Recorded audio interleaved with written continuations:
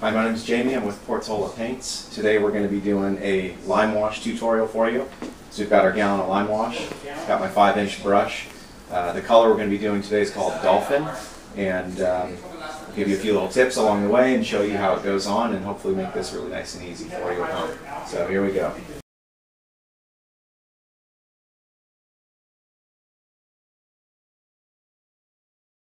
So we're going to start at the top corner, and the whole thing will be done with a brush. So we're going to cut it in as we go.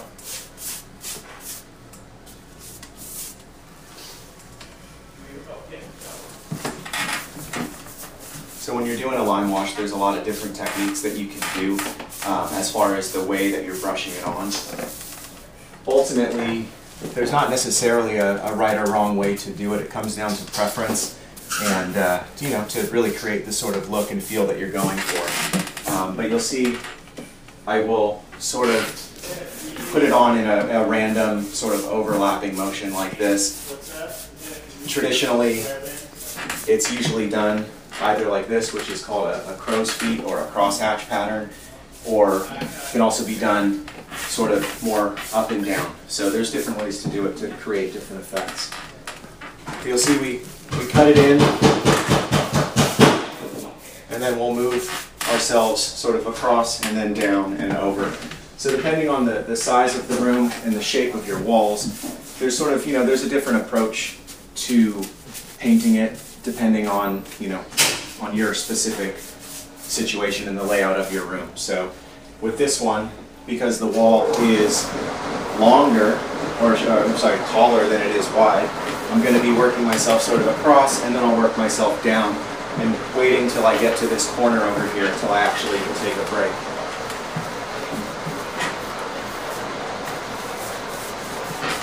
The first coat is really forgiving. You can't really mess it up. Your second coat is where you're going to get most of the pattern, and that's where you're going to get most of the effect that you're going for.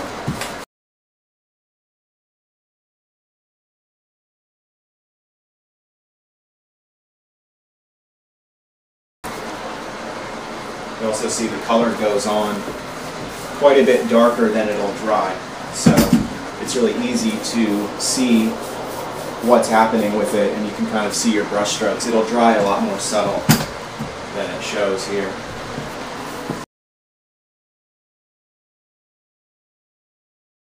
So I try not to keep my patterns too consistent. You can get it in all the same into the corners, but then you might want to, throw in a little bit of variation so that it doesn't look too consistent throughout the entire wall. So for instance, coming at it sideways, getting a little up and down, just keeping it a little bit random.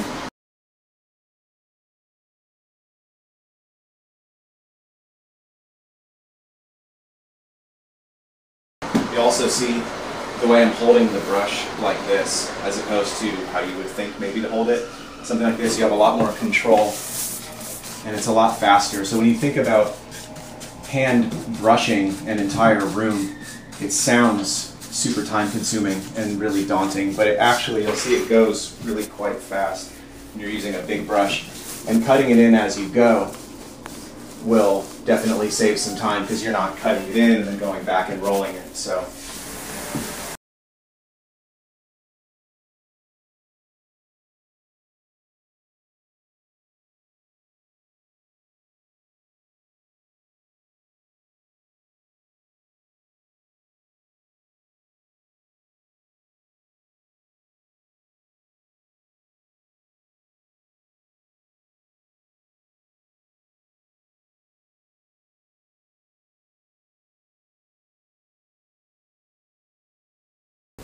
So when we do lime wash, we talk about working corner to corner before you take a break. So at this point, we have a minute to sort of regroup, make sure you have enough material before you start the new wall. So this one, corner to corner, we cut it in as we went. So we cut in the top, cut in the side, worked our way across and down the wall. So we'll see there's already little spots where it's starting to dry and lighten up a little bit. So for this wall, when we have the window here, typically I'll start in the top corner work myself over and then down and sort of across, and this is where the wet edge is going to be an important part of the process. So you'll notice I'll jump up and down. I'll start here, continue this wet edge, then I'll move it down here, then maybe jump this over a little bit, and that's where you kind of, the timing of it and just having a game plan while before you start your wall is an important part of it. So.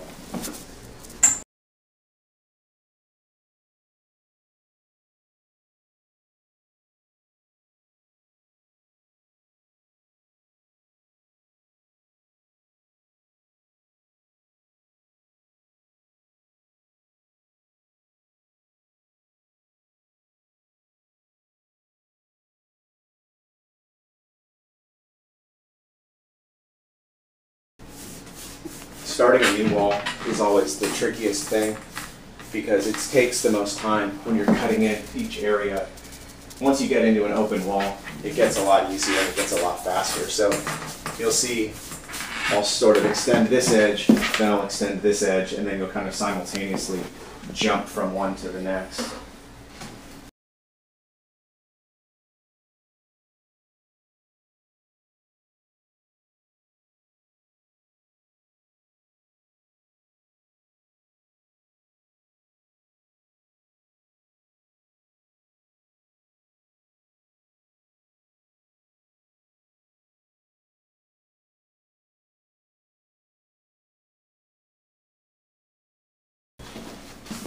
So one thing I forgot to mention before we started is that the primer is very important to the process. So we've already gone through and primed this with our lime-proof undercoat sealer.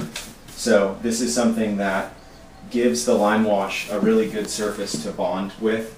It also will help ensure that you get the right color and you get the right amount of blooming that you want. So traditionally lime wash could be used on, a number of raw surfaces like cement and brick and stucco, things like that. So it wants something with a lot of tooth to really absorb into. So this primer is something that's made specifically for our lime wash to really allow it to bond, whether it's on an exterior, interior, any number of surfaces.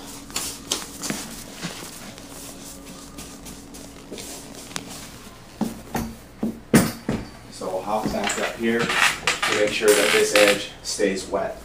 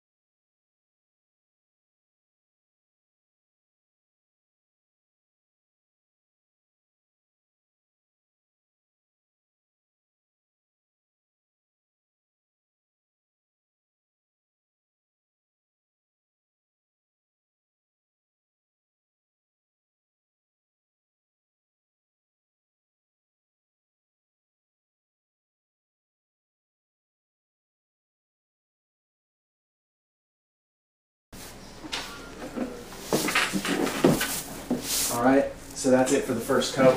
So you can see it's already starting to dry a little bit over here. So probably an hour, 2 hours at most, we'll be ready to hit it with the second coat.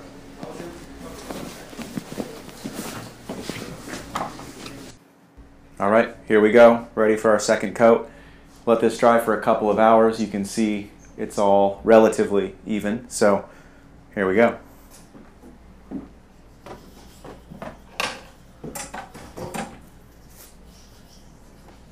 So same approach as the first coat. We're going to cut in as we go. Start in the top corner. You'll notice you'll go through a little bit more paint on the second coat than you did on the first coat. So you want to make sure that you have at least 50% or more of your material that you're starting with. And again, there's multiple ways to apply this, sort of cross-hatched every which way, more up and down. It's something that you can probably find images online. There's a lot on our website. You can see the different applications, kind of decide what it is that you like. So I'm sort of doing a little bit of a hybrid with my technique where I'll go sort of side to side, but a little bit of up and down stuff as well. Ideally, you know, I want this to look just really smooth and natural and not, you know, not too much like suede and not, you know, not too much like anything. It's just going to have a really soft movement to it when it's dry.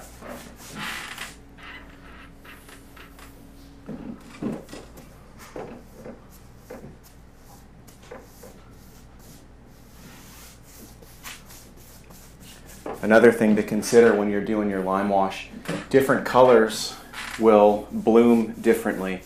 And what I mean by that is you'll get highlights naturally from your two coats of lime wash. So that's like the whole, you know, effect with lime wash is that you're going to get two-tone, you know, effect happening. You're going to get highlights and lowlights. So when you have a darker color, you will see considerably more modeling and highs and lows because the lime that's in the paint is actually white.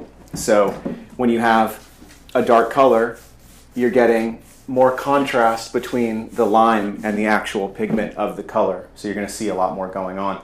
You can do the same thing in a white or off-white. You're not going to see as much just because there's less contrast between the actual color and the white lime that's in the paint.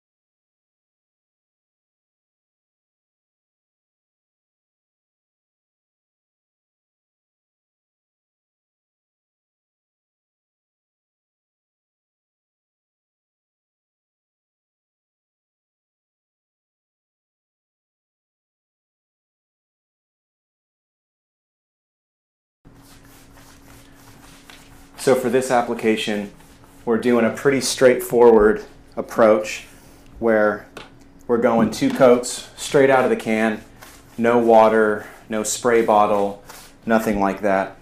There's a lot of different ways to do lime paints, and one of the most common ones is to use water and spray the wall as you're applying multiple coats, things like that.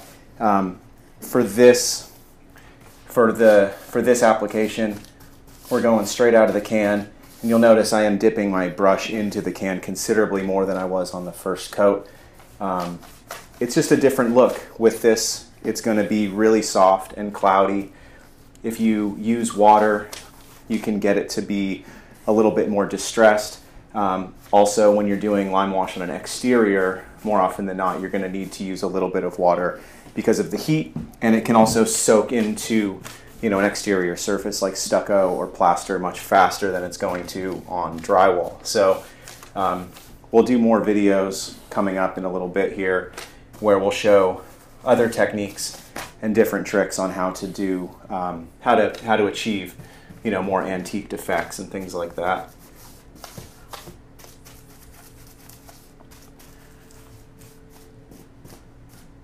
So again, corner to corner, cut in as you go. Now that we're at this break in the wall here, we can actually stop and regroup. Make sure that you have enough material to finish the rest of it before you get going on this. So we'll do a similar thing as we did on the first coat. Start here, bring it over, bring it down, bring it across, and kind of meet this thing so that you don't get seams and overlap lines, which is a really common thing that can happen with faux finishes and glazes and things like that.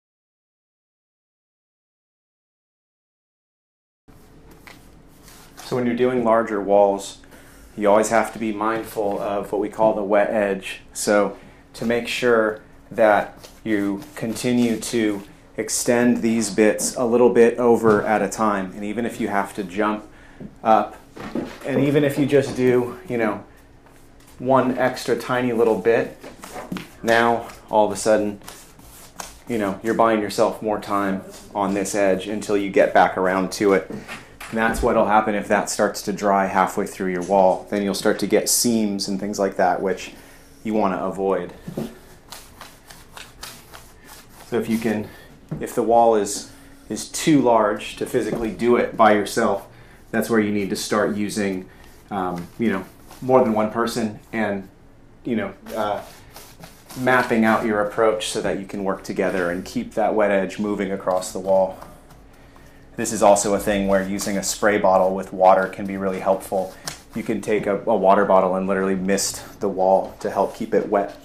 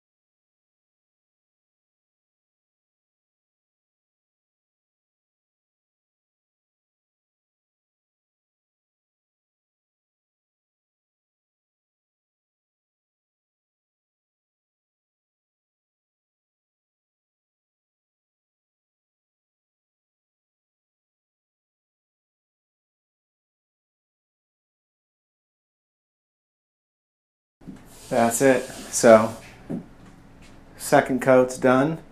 Let this dry for a couple more hours. See what we think. We can put a sealer on top of it, or we can just leave it raw the way it is. I think it's going to be great. Thanks for watching.